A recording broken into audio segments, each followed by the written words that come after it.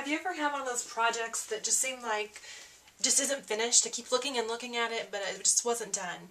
So I decided that to go along with my theme of nature, I needed to have a tree on this project. So I just took a piece of brown patterned scrapbook paper and I just started freeform cutting some branches and trees, the tree trunk, kind of just really basic.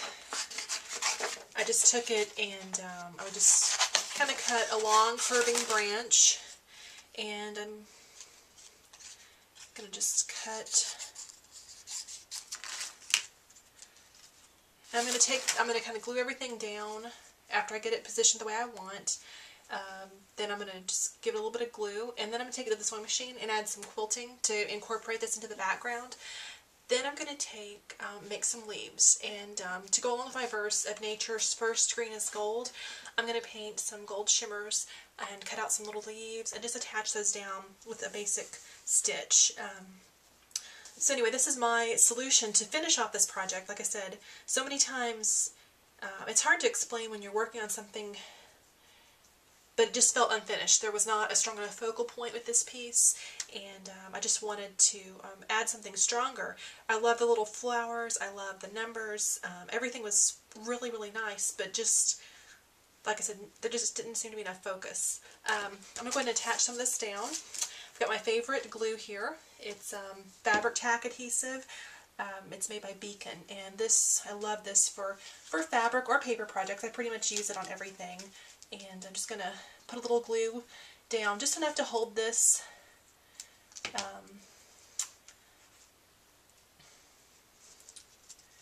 So I'm going to just continue gluing until I get most of the pieces attached. Then I'm going to take it to the sewing machine just like I did before and just do some random free motion stitching on it to fill in all the blank spots.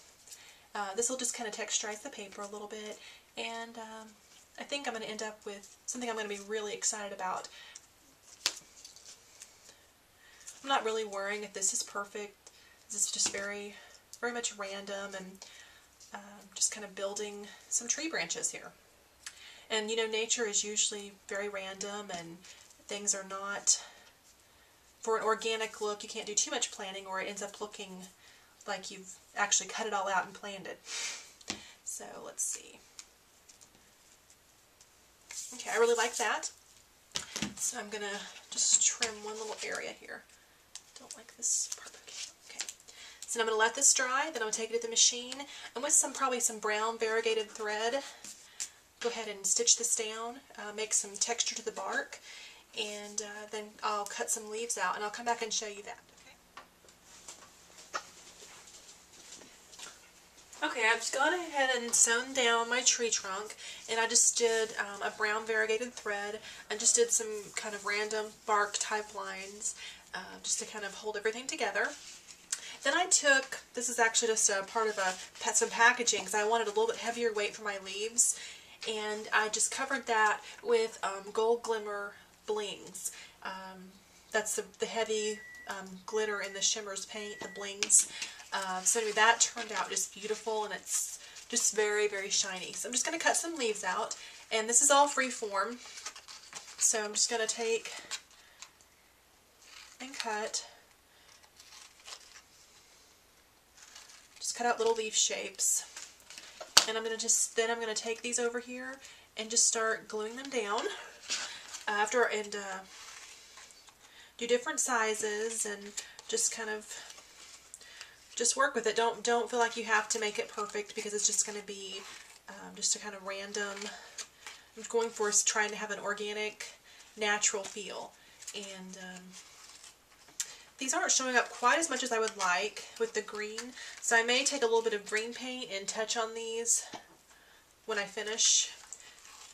One thing I am thinking about is I'm not going to do a whole lot of leaves, because this is supposed to be like a spring look, and you know, it's like the first leaves, so it doesn't have to be covered with leaves, and just enough to kind of give the impression of the golden leaves. So once again, I'm just going to take a tiny bit of my fabric tack and just literally just like a little bit on the back and just start poking these down. You can tell I'm not really worrying about placement. I'm just getting these down, and then I'm going to just take them to the machine and just do a quick little bitty stitch through each one.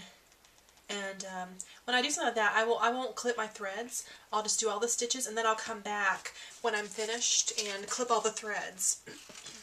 I'll probably stitch it with the same brown thread that I used because, well, number one, that's already in my machine, and also the brown will help make the leaves stand out a little bit too. So I'm just going to keep cutting a few more leaves, and